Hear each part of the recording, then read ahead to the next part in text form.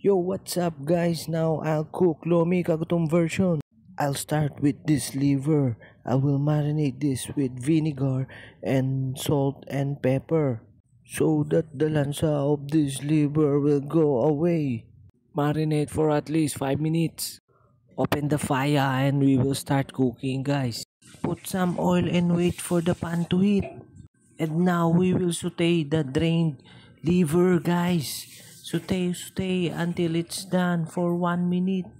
Don't forget to set the fire into high flame. Now it's done.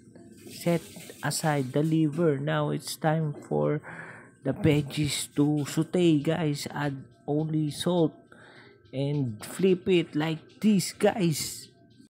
Only for 30 seconds guys. Then now we will set aside the veggies. We will start for the soup.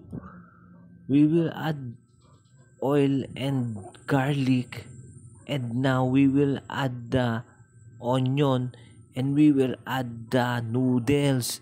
This is what we call a lomi, and we will flip it like this and add some soy sauce and flip again. Flip until the soy sauce coat the noodles.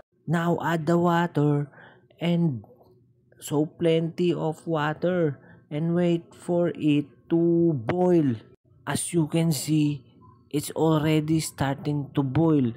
Now we will add the beef cubes from Nor Bacon Main. Now we will waiting to boil. Okay, it's already boiled. Now we will add the cornstarch.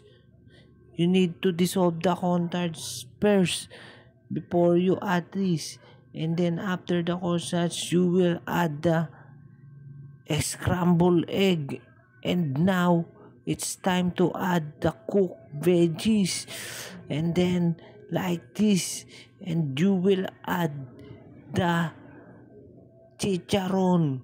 Oh my god. Then it's time to add the liver. It's already cooked. The liver is cooked.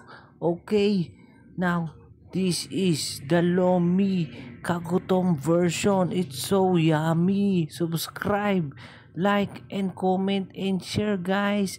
Bye-bye.